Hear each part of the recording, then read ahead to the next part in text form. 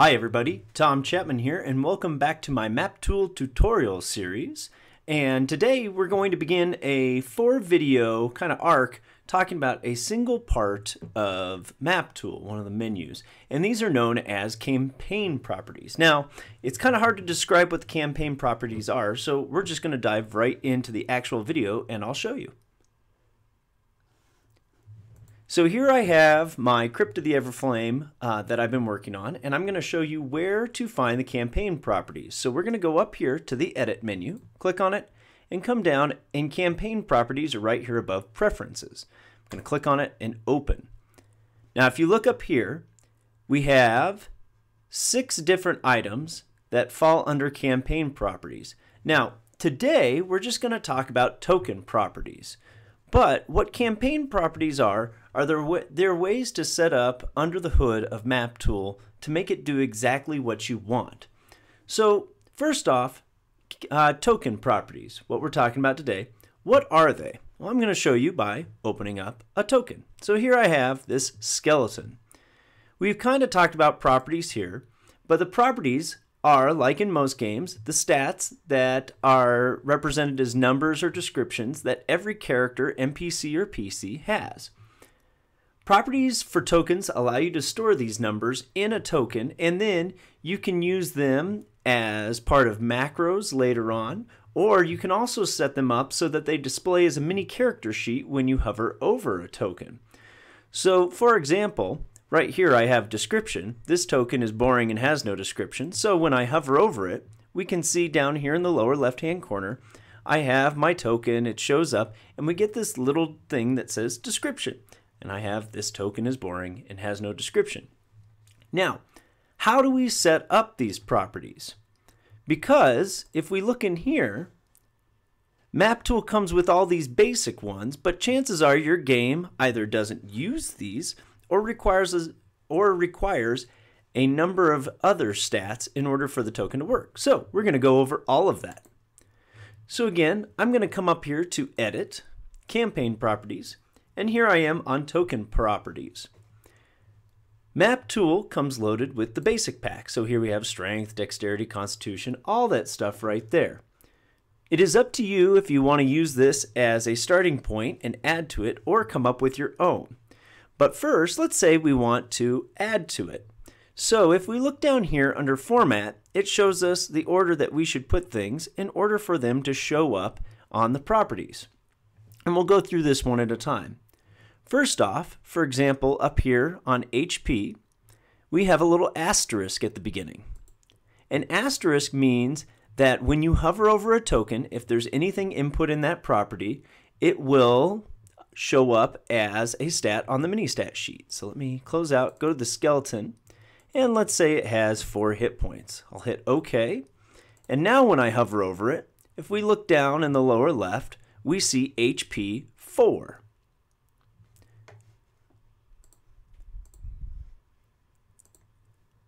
Next we have the @ sign. Now @ in combination with asterisk, it must be used with the asterisk, means that only the assigned owner can see this property when the token is hovered over.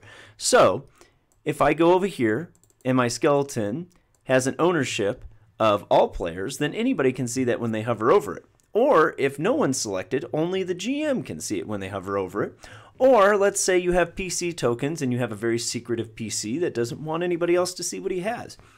Or he or she can come in here, make sure that the ownership is set to them, and whenever anybody hovers over them, they can't see all this extra information, but the player themselves can. Coming back up here, the @ symbol again lets the owner see it, but we can also default this and we can switch out an @ or add to the @ with the number sign. It's the same as the @ symbol, but only the GM can see it. So the GM can set it so that a number of these stats that really don't matter to the players on their tokens will not show up in their mini stat sheet, but when the GM hovers over those tokens, he or she can see it. Parentheses, as it shows right here, is the shortened name. This is for display only. Let me show you again with our little skeleton.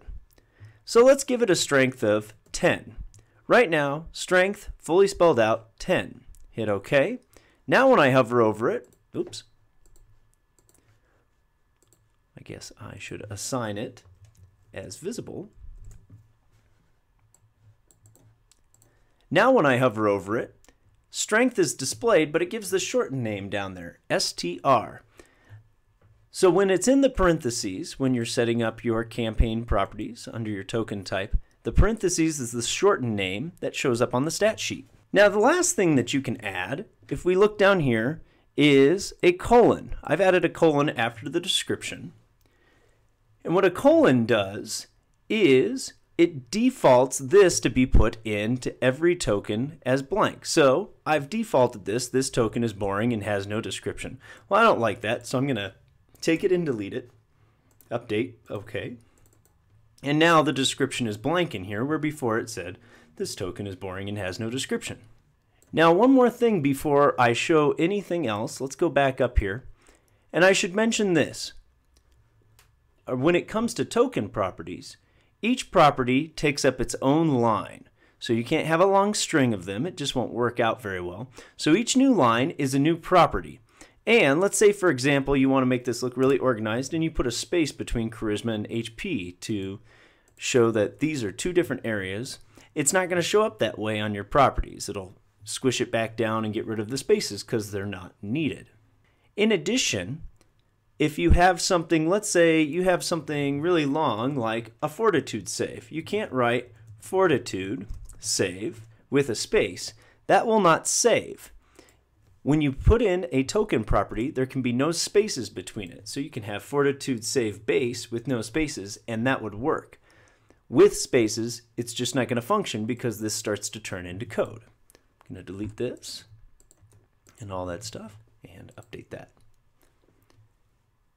Now you've noticed I've gone over and clicked on update a number of times. This is the save function for your token types. If I were to go on here and let's say I wanted to add, again, fortitude, save.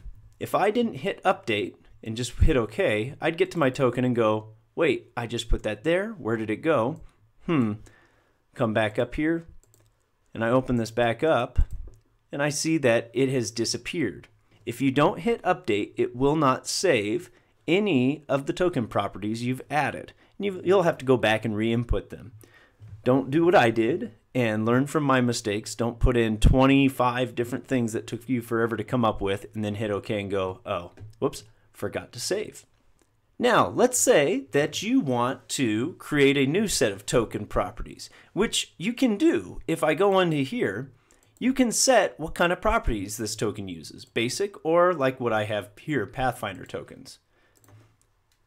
You can have multiple token properties set up for a single campaign. And I'm going to show you how to do that real quick. We come down here to New. We give it a name such as Pathfinder number 2. And then we start adding the stats we want. So for example, let's do the Pathfinder, or let's do strength again. And then let's also do strength modifier. Now what's cool about this is if I hit update, that's now saved, hit OK, come to my skeleton, I now have, once I select it in the config menu, I now have strength and strength modifier. Now let's say I don't like that strength, I'll give it a 20. Now in Pathfinder, the way that stats work is you take the stat as it's given as a whole number, you divide it by 2 and round down -5. Now that's a lot to go through, and maybe I don't want to do the strength and then come in here and go, all right, well a 20 is a strength modifier of 5. That's not how I really want to do that. I'm going to hit OK, and that'll save that. The cool thing about campaign properties, as I said before, is if you put in a colon, anything that comes out after that colon is then defaulted into any token with this set. Now, the cool thing is you can start doing things like macros inside the token properties. Now, for example, I just said that the strength modifier in Pathfinder is actually the stat divided by 2, rounded down, -5. So I can start with this.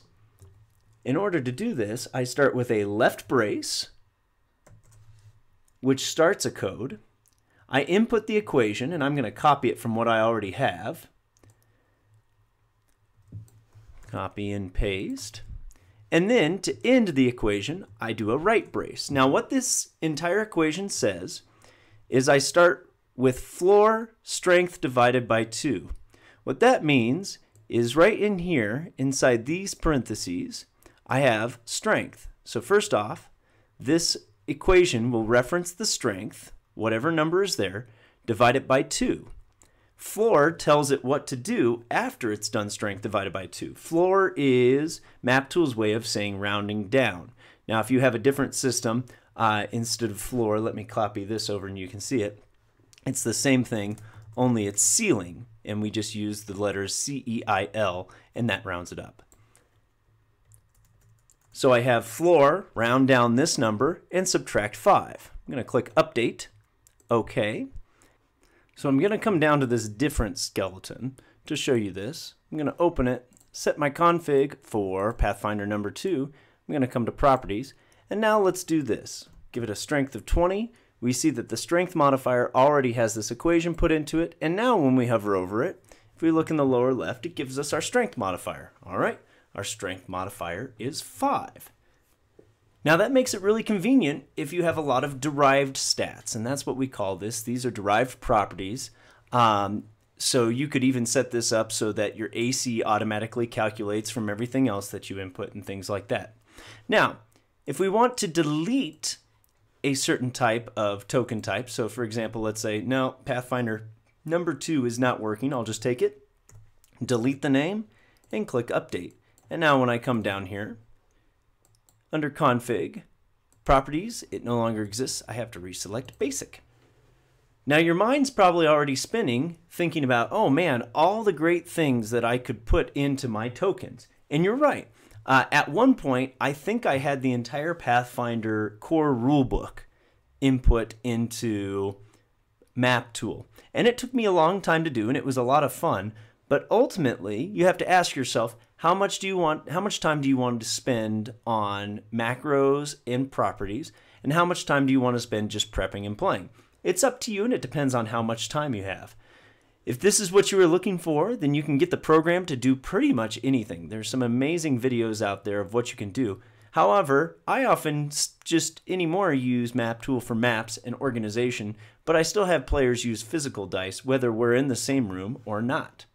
Now I want to give you another example of what can happen with these properties. So I kind of took some time, and I don't have it saved anymore, so I had to start from scratch, but I started my own Pathfinder tokens. Token property, and I have strength and strength modifiers, and I have all this stuff built in, and I've started to work on it, even to the point that I've got calculations for how to calculate the total AC down here with size bonuses and all that stuff. So it would obviously take a lot of time to set up these tokens, but if we come down here, I've already got this skeleton going a little bit with some properties. I've got some numbers put in and everything. And let's say, for example, just to show you what can be done, I want to roll an acrobatics roll. So if we look here, I've got my acrobatics rank put in, and I've got my dex modifier. That's almost everything you need to roll an acrobatics check. I've got this token selected. I'm going to come over here to my tab, my selection tab, and you'll notice I have a number of things already placed in. So for example, let's say I just want to know what my dex mod is. I have a macro that pulls that number. Your dex mod is 5. Let's say I want to know what my acrobatics modifier is with just my ranks. So I have this macro set up so that when I click on it, it tells me how many ranks I put into acrobatics. So 4. Now, let's say I want to combine all of this stuff. I want to combine my dex modifier. I want to combine my acrobatics ranks. And because of Pathfinder, I also want to add in my +4 bonus for being trained in that skill. So I come up here to my acrobatics roll macro and I click on it. And I have this set up so it says I make an acrobatics roll, I majestically roll a 17, and I also have it set up so that when I hover over that number 17, it brings up this tooltip that shows me, all right, here's what the program did. It did 1d20 plus acrobatics rank plus dex mod plus X, which I use as the proficiency bonus, and then it shows me all the numbers there that it came up with. Now, Under Acrobatics roll, if I edit it and open it, you can kind of see everything that I went through. Like this equation is what I used with the Acrobatics rank to decide if this token gets the +4 bonus or not. And then I have all my other stuff down here. To show you another idea, use Magic Device in Pathfinder is charisma base and also a skill. But what's interesting about this one is it's one of the skills you cannot use untrained. You have to have 1 rank in it to use it. So I set this macro up to do that too. Now I have something at the beginning so I can see what the dice roll was, and only I see that as the GM, but then it pumps out the rest. I make a use magic device roll, hoping the item does not blow up in my hand. I majestically roll a or an 11. And that's the total that it came up with the 1d20 plus use magic device rank plus charisma modifier plus X, which I use as the proficiency bonus. Now let's go in here. That's what it outputs when I have at least 1 rank in use magic device. Let's say I have no ranks in there. Okay. Come up, click on my macro again. Again, this is a trained skill. You have to be trained in it with 1 skill rank. I click on it, and now it spits out this. You are not trained in this skill. Give up now. And that's what it outputs. I make a use magic device roll, hoping the item does not blow up in my hand. I majestically roll a, you are not trained in this skill. Give up now. So if I click on that and open it, this gets even more complicated, and we'll come up with macros later. Again, I have the proficiency bonus. I have now 2 options. If my use magic device rank is greater than 0, then roll a normal skill check. If it's not greater than 0, you can't do it, and spit out this information. And then I have this pop up. Now the last thing I want to show you is how to save these token properties so you can input them in another campaign. So I come up to Edit, go to Campaign Properties, and I'm going to select Pathfinder Token because I haven't saved it yet. I'm going to come down here to Export, and this allows me to save it. So I'll just say Pathfinder Token Properties, and I hit Save. Tells me it's saved. Then, if I open up another MapTool campaign, I can come down to Import, go to where I saved it on my desktop, and there it is. I just hit Open, and it uploads another set of token properties into my new campaign properties for my new campaign. Now, there's another way to do this because I tend to make a lot of different adventures, and each new campaign tends to be a new adventure. And because of the number of macros and tables I have, I find it easier to just save 1 base version of my campaign that I start with each time. And any changes or updates I make to it, I will just reopen that base, save it there, and then each new adventure I just put it in from there and resave it. So that finishes up token properties for today.